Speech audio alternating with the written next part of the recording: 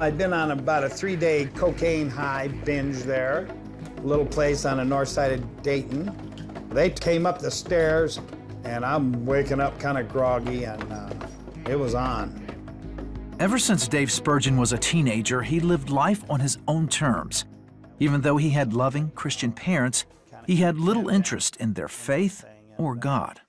We're talking the late 60s. We're talking about, rock music coming into vogue and war protesters and just a rebellious spirit. So I still wanted to do things they didn't approve of, on Friday night after the football game or the basketball game. So we clashed. After high school, Dave joined the Army looking for adventure. But he got tired of taking orders, and after 3 years, got out and pursued the life he really wanted.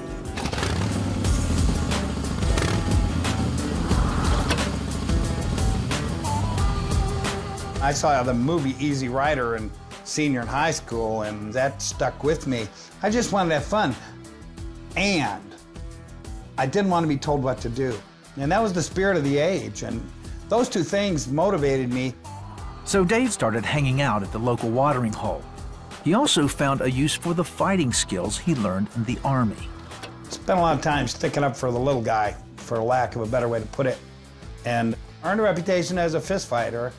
And so it wasn't long before I was courted by a little local club. Dave hadn't given much thought to joining a motorcycle club, but the idea called to something deep inside him, and he accepted their invitation. The concept was brotherhood. I had a desire to be part of something that meant something, but this idea of brotherhood, we're like-minded, and we're gonna, support each other, that appealed to me. Attached to that idea was a lifestyle that Dave gradually embraced. Led to more drinking and more drugs and more carelessness and more recklessness and more funerals, and you just get to the place where, live fast, die young, leave a good-looking corpse. Dave later joined an international motorcycle club called the Outlaws. He rose to second in command in the U.S., slipping deeper into a culture of violence, crime, and drug abuse. We formed our own society, we formed our own rules, we had our own standards, and we took care of one another. And the higher I rose in rank, the less people I had telling me what to do. In the midst of it all, his mother never gave up on her son and never stopped praying for him. I told my mother once, I said, Mom, you gotta quit talking to me about Jesus or I'm not gonna come around. And what she did was she went over my head. She purposed in her heart to talk to the Lord about me. Early one morning, Dave's 15 years of living by his own rules came to a head. Please open up! There was a loud noise banging against the front door of my house, and it was a battering ram at the hands of Alcohol, Tobacco, and Firearms, federal agency there. And they came in like the 4th Infantry, and things changed for me that day. Dave was arrested on federal drug and weapons charges and faced up to 37 years in prison. While in jail awaiting trial, he got into a fight that landed him in solitary confinement. He was denied access to everything except the church service. So I went just to get out of the cell. My reluctance to go into church didn't have anything to do with not believing in God. I just didn't believe God would have anything to do with me, because I made a decision at 18 years old to turn my back on Him. The message wouldn't let him rest. A person dies in their sin, they end up in a lake of fire, in spite of God so loving the world that He gave His only begotten Son. And I'm thinking, thanks for cheering me up, chaplain. I'm looking at all these years in prison, and now you're here telling me I'm gonna burn forever too. Thanks a lot.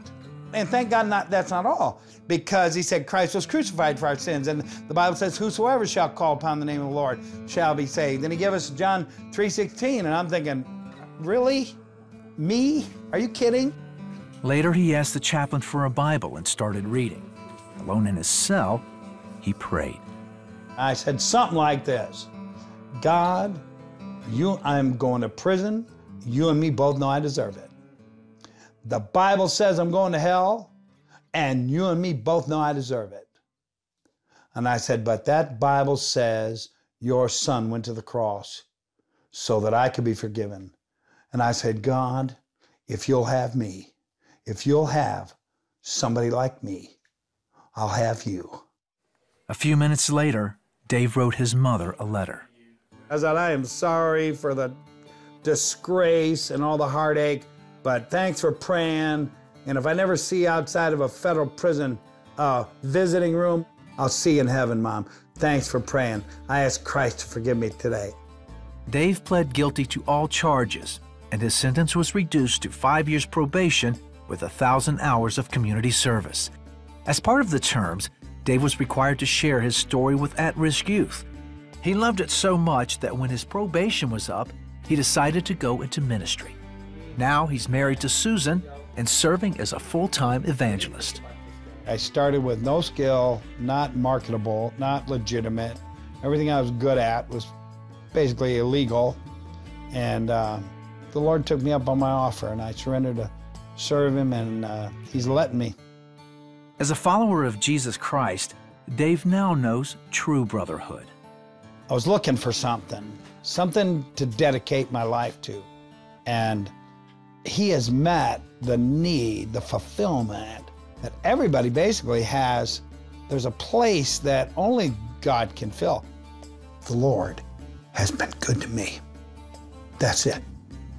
Lord Jesus Christ has been good to me.